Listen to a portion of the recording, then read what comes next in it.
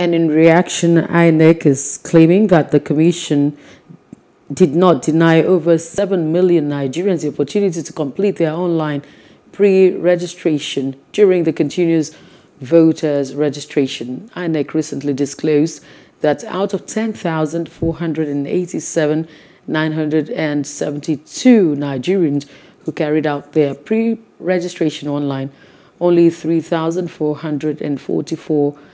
378 completed the process at a physical center, representing just 32.8% of the completed online registration. According to the National Commissioner in charge of voter education, Festus Okoye, Nigerians were given enough time to complete their registration. The Commissioner also stated that the Commission provided weekly statistical updates on the exercise for transparency's sake.